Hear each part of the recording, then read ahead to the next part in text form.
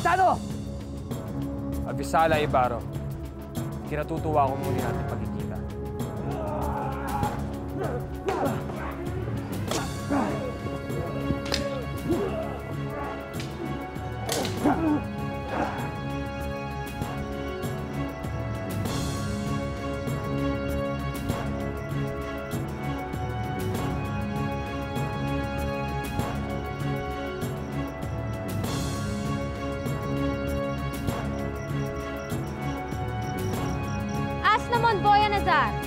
Sa ngalan ng Reyna ng Lireo, inutusan kitang dalhin mo kay Nila.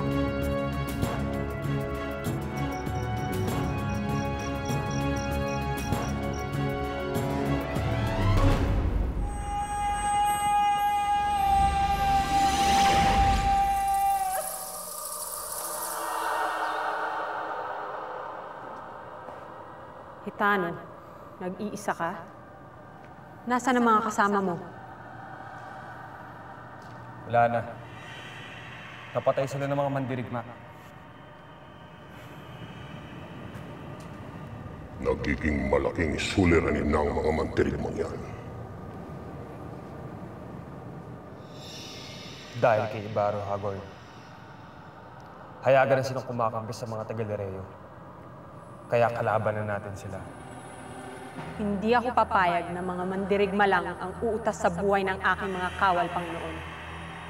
Sumasang-ayon ako, Agane. Ihanda mo ang isang hukbo. Binibigyan kita ng basbas para lusubin ang kuta ng mga mandirigma. At nang mawala na sila sa Encantadia!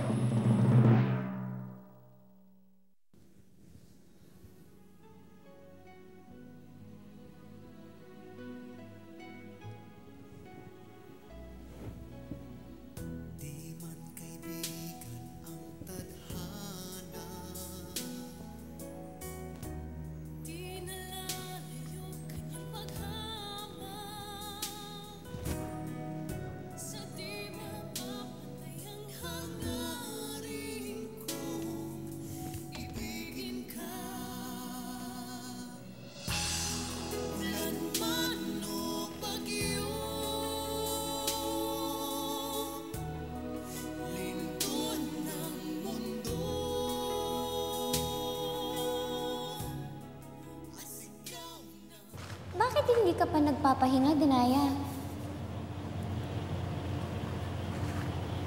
Muyak. Sino yung lalaking tumulong kanina kay Lira?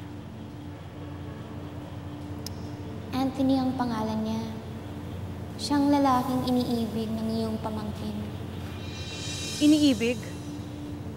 Alam mo hindi maaring umibig si Lira. Alam ko. Pero paano mo ito ipapaliwanag sa kanya?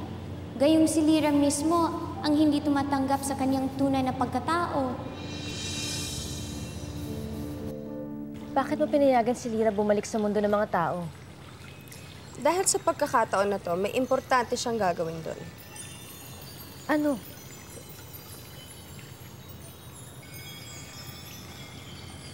Papatayin niya ang anak ni Amihan. Pirena. Di ba nakakatuwa? Ang mismong kinikilalang anak ni Amihan ay ang mismong papatay sa tunay ng anak.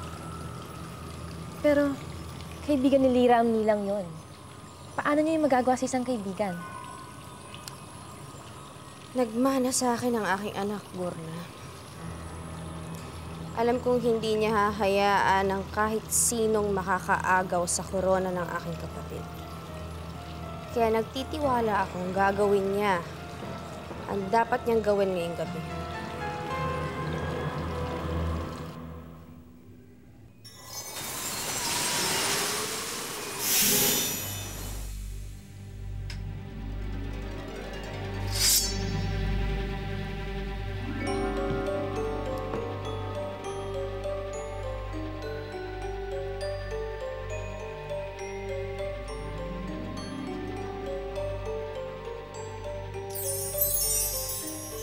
Anthony! Anthony! Mila?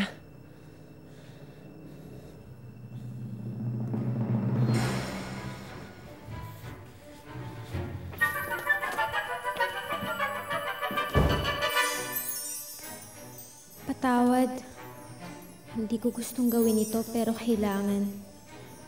Salamat sa lahat ng naitulong mo. Salamat sa pakipagkaibigan. Pero ako ay isang tunay na sangre. Isang sangre na hindi matatakot pumatay para lang ipagtanggol ang kanyang angkan at korona. Kaya paalam nila. Paalam.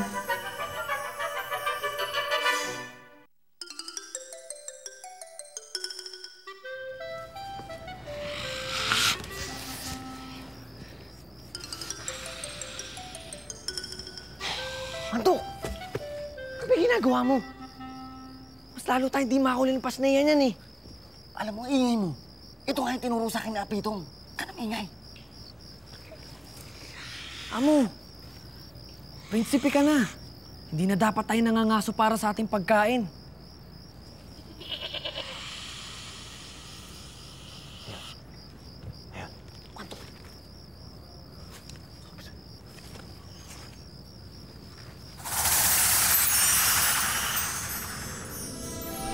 Afisala, Ibrahim.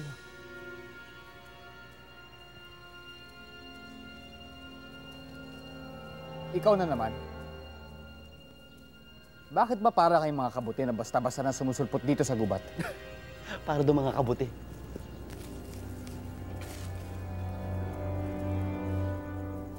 Naituwid mo na ba ang iyong pagsisinungaling? Naipagtapat mo na ba sa minamahal mo ang totoo? Amo, tingnan mo na. Iniinsulto ka pa. Tara, umpisa na natin ang laban!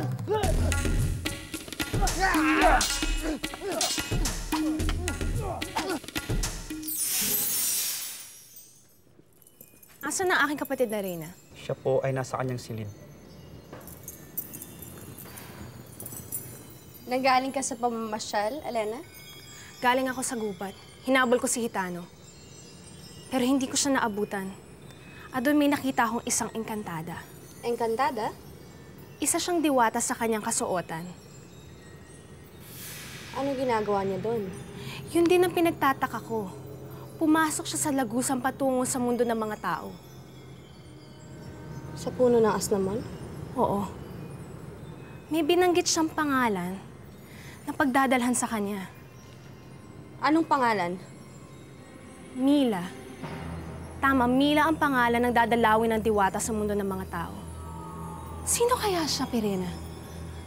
Sino ang maglalakas loob na pumunta sa mundo ng mga tao?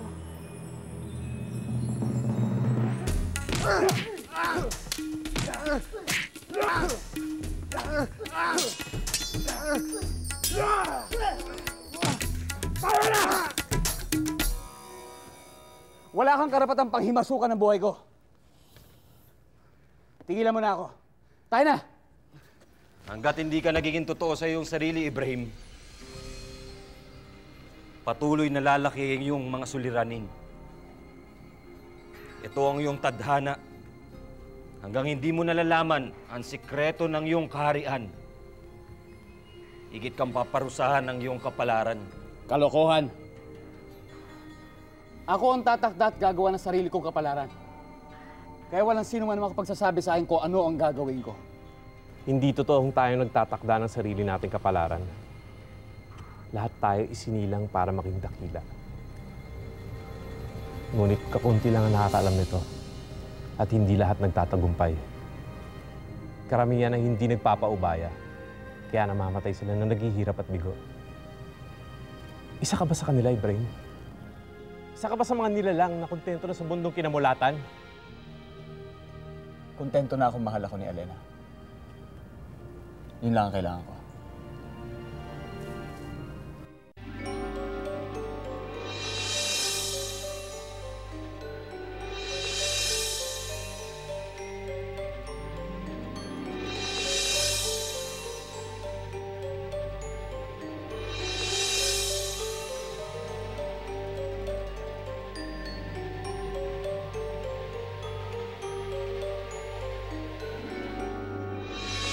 Ito ang palatandaan na mula ngayon ay magkaibigan na tayo.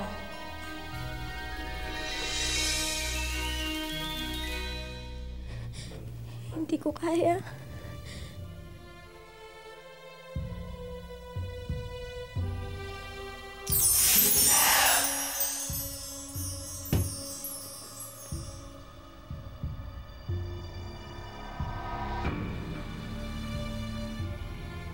Mila?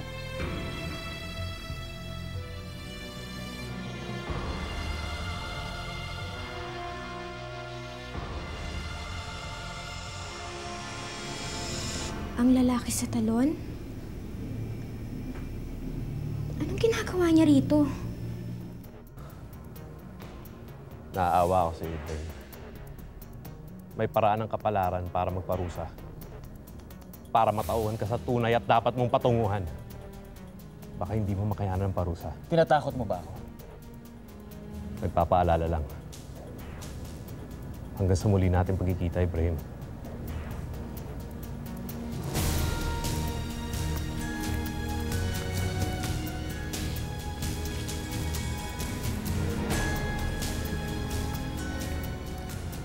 Ano kaya ang layunin niya sa mundo ng mga tao? Ano kaya ang pakay niya sa tinatawag niyang Mila? Pirena? Baka nagkakamali ka, Alena. Dahil ang lagusan ay matagal nang nakasara. Mismong kapatid pa nating Reyna ang nagsara nun. Imposible ang sinasabi mo. Ngunit nakita ko ang diwata. Ang hindi ko lang nakita ang kanyang muka. Pero hindi ako maaaring magkamali. May diwatang pumasok sa lagusan patungo sa mundo ng mga tao. Hindi tama ang nangyaring yun. Kailangan malaman ito ni Amihan. Wag! Maraming inaasikaso si Amihan ngayon. Wag mo naman sanang bigyan pa siya ng dagdag na aalalahanin. Pero, Alena, dapat makasiguro muna tayo sa nakita mo bago tayo kumilos. Naiintindihan mo ba ako?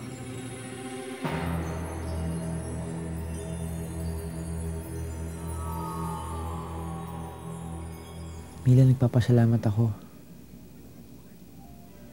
Kasi wala nangyaring masama sa'yo. Ang sama kasi ng panaginip ko eh. O sige, Mila. Magpahinga ka na. Magpalakas ka, ha? Tsaka mahal na mahal na mahal na mahal na mahal kita.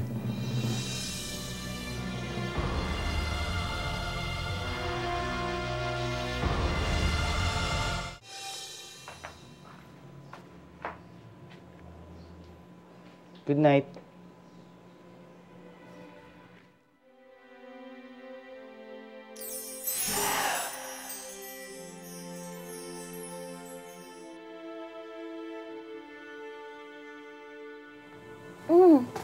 Tira. Paano ka na naman? Bakit ba bigla ka nalang sumusulpot? Ano mang kailangan mo? May lalaki dito kanina. Tinitingnan ka niya. Lalaki?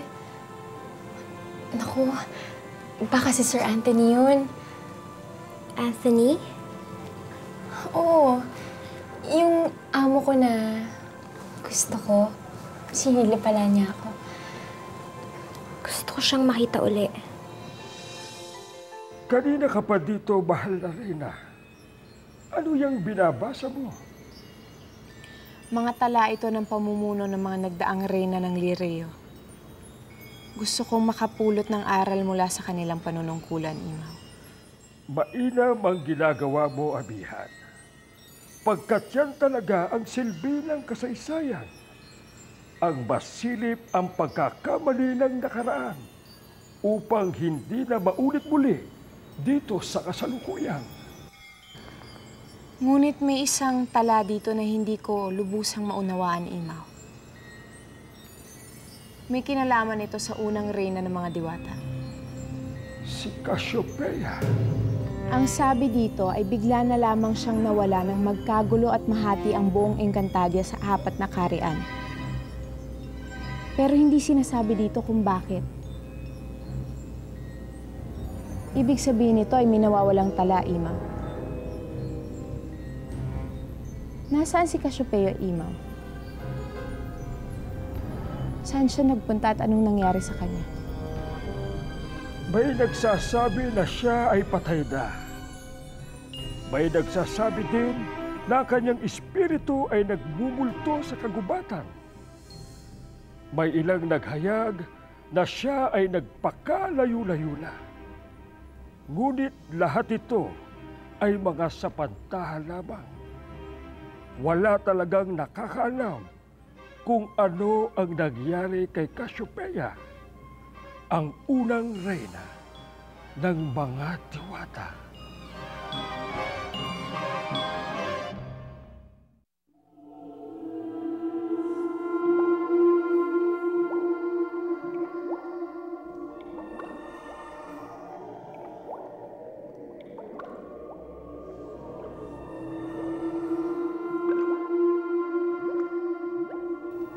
Sandali na lang.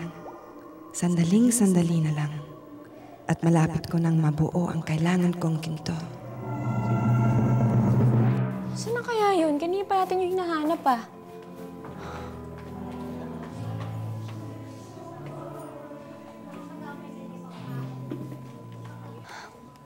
Ayun lang pala siya eh. Siya nakatulog. Lira? Siya si Anthony, ang lalaking mahal ko. Alam mo, sobrang bait niya sa akin, tsaka sobrang maalaga. Kaya nga lalong nahuhulog yung loob ko sa kanya eh. Tsaka sa ngayon, siya na lang yung maaasahan ko.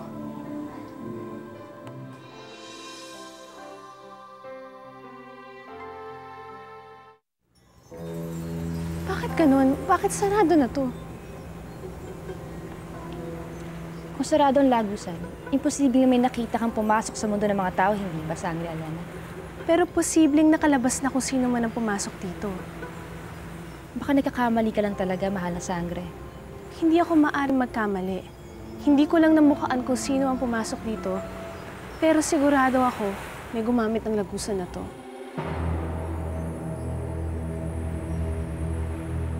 Sigurado ka bang walang nakakita sa'yo nang pumasok ka ngayon sa lagusan, Lira? Lira, ba't ka umiiyak? Ano nangyari sa'yo? Magsalita ka. Mula sa pagkabata ko, lahat ng gusto ko ay nakukuha ko. Kahit hindi ko kailangan, ibinibigay. Ngunit ngayon, meron akong isang bagay na gustong gusto. Pero may iba nang magmamay-ari sa kanya. Ang masakit pa, kaibigan ko pa. Hindi kita maintindihan. Si Mila, ano nangyari sa kanya? Nagawa mo bang misyon mo? Napatay mo ba siya?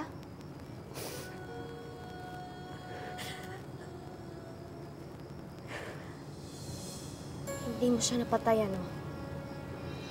Bakit hindi mo siya napatay? Dahil hindi ko kaya. Hindi ko magawa. Sana nga'y ginawa ko na lang. Sana nga'y pinatay ko na lang siya. Kaysang malaman ko na siya pala ang mahal ni... Dino. Mahal Nino. Lira, sino binabanggit mo? Anong sinabi mo, Alena? May nakita akong diwata sa lagusan ng puno ng asnamon. At nang bumalik akong muli, nakasara na ito. Namumukhaan mo ba ang diwatang ito? Hindi ko nasilip ang kanyang mukha. Yung nagtaksil na naman sa Lireo. Anong ibig mong sabihin, mahal na Reyna? Dahil kung sino man ang diwatang nakita mo, siya ang nagnakaw na aking medalya. Magsalita ka. Sino binabanggit mo?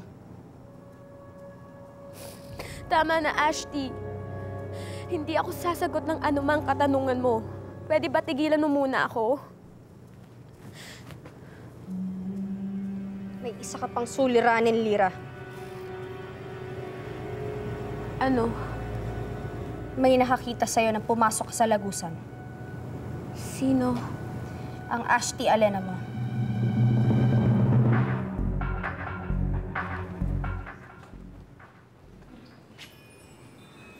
Ginabi ka na naman yata, Lira.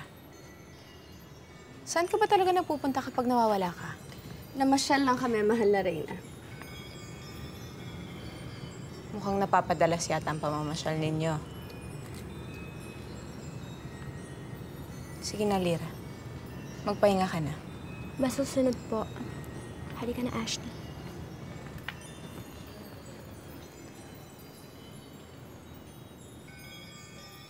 Gusto kong pabantayan mo ang puno ng asna mo, Nakil.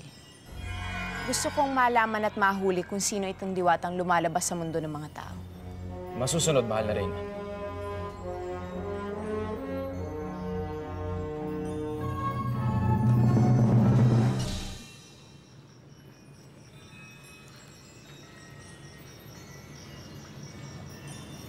Pinagmamasdan mo si Lira, Alena?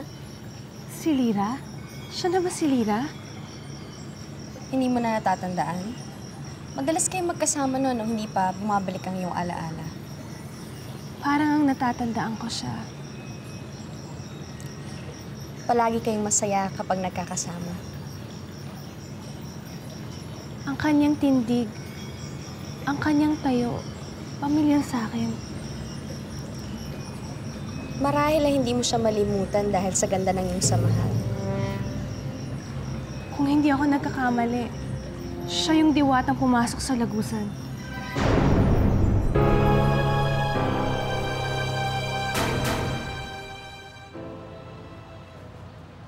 Mila, halika. Gawin natin ang ginagawa natin nung bata ka. Mamasyal tayo!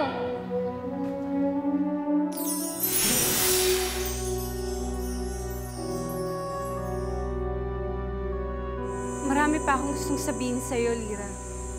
Gusto ko sana mag-usap tayo. Lira! Lira, sandali! Ang pamangkin ko, tila galit siya sa atin. Hindi siya galit, Danaya. Ayaw lang niya tayong makita.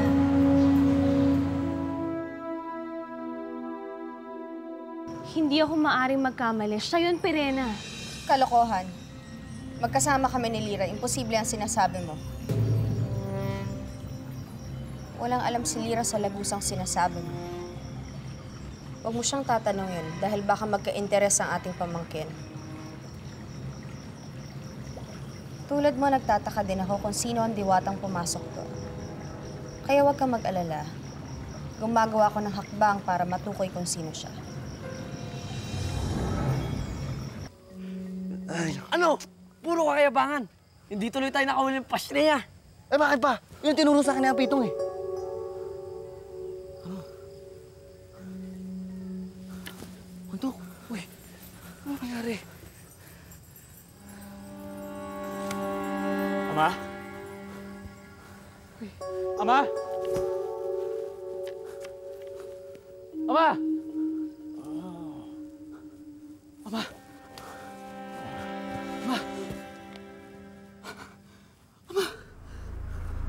Sino may gawa sa inyo nito?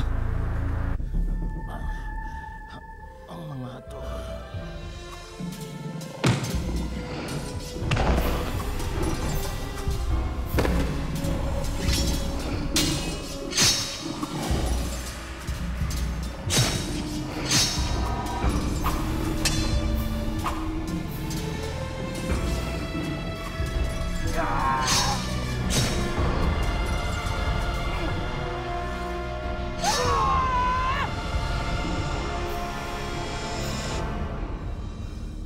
Hathor,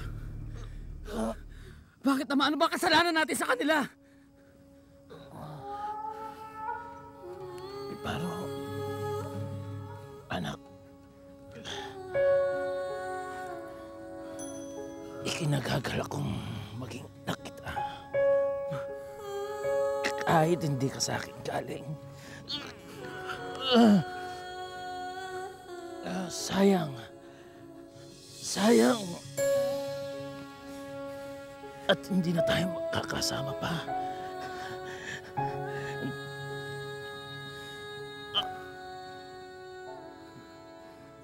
Alam, anak.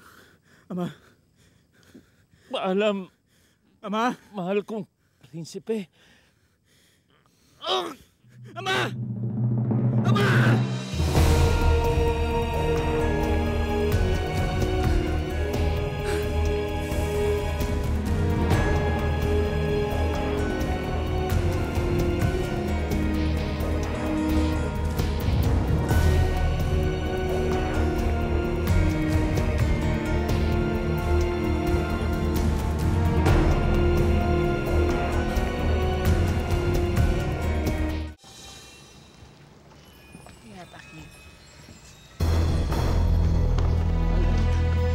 kailangan mo?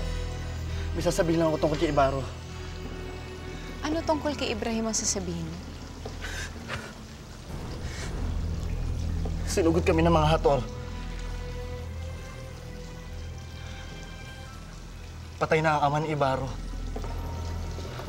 Patay na si Epitong.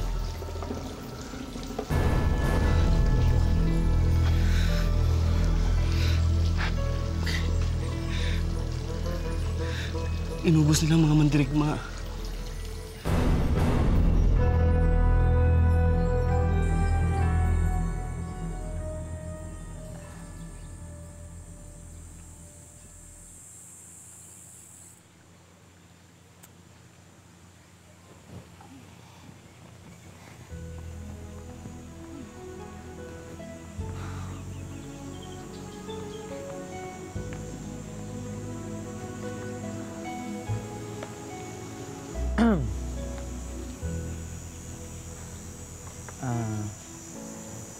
Mila? Oh, bakit parang problemado ka? Mukhang worried yung mukha mo eh. Ako? Hindi. Wala akong problema. Mila, naalala ko lang, nung mga bata tayo, di ba palagi mo akong kinakantahan? Alam mo, pag kinakantahan mo ako nun,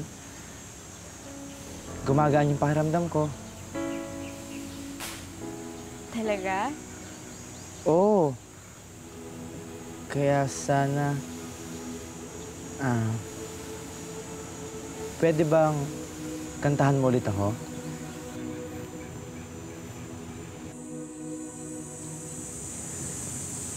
Ang ulap ay may langit, ang langit ay may bituin.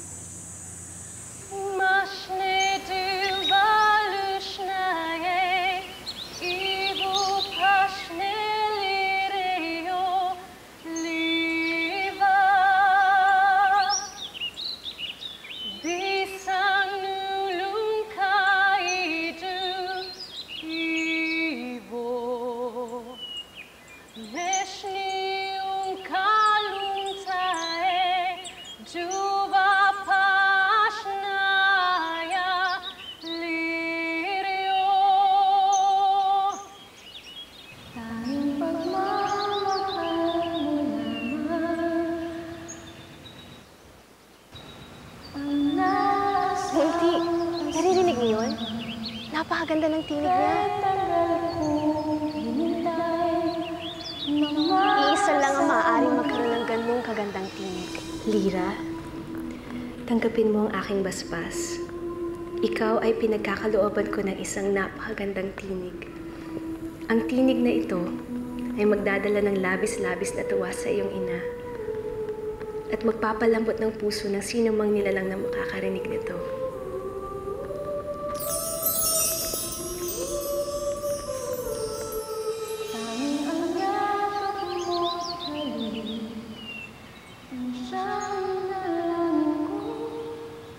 Si Lira. Bigo pa rin ang puso ko, bigo pa rin sa'yo, ngunit bigo pa rin ako. Lira? Bakit tumigil ka sa pag-awit? Lira? Lira? Andito ka rin ba? Namamasyal ka rin ba? Munti, hanapin mo si Lira. Oh! Mahal na sangre. Kasama mo ba si Lira? Hindi. Ngunit may dala kaming masamang balita.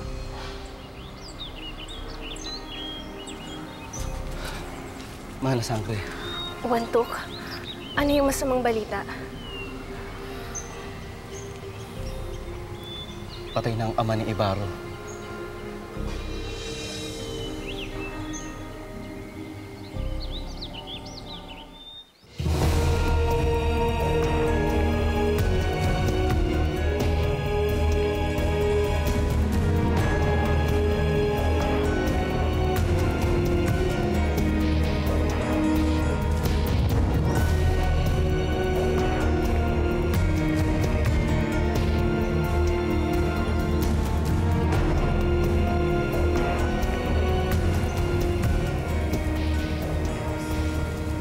Ibrahim. Mahal na Reyna.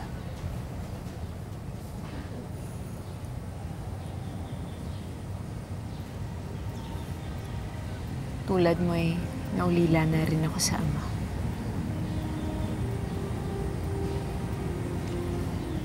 Kalamayin mo ang loob mo.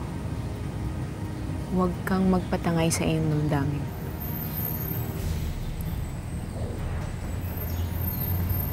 Siya lamang ang kinilala kong ama. Natatanging taong kumalinga sa akin. Hindi lang makapaniwalang wala na siya.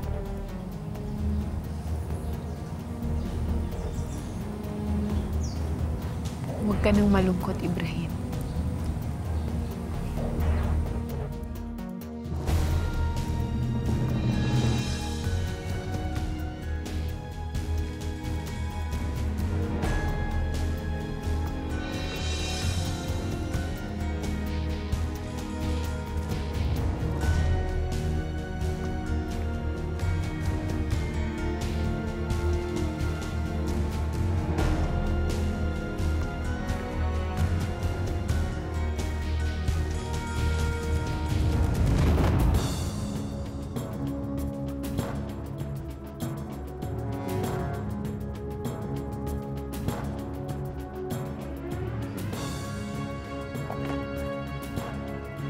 Salamila.